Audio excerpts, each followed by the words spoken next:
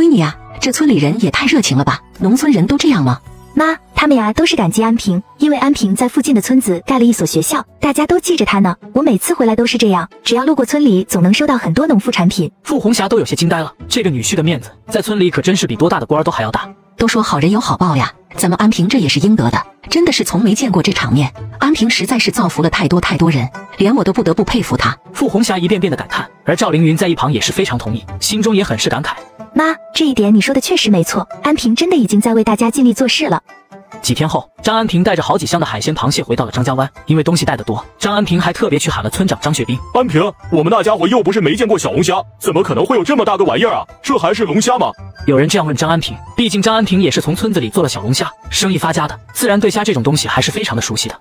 这真的是龙虾，不过跟小龙虾的味道还是有些不同，大家等一下尝尝就知道了。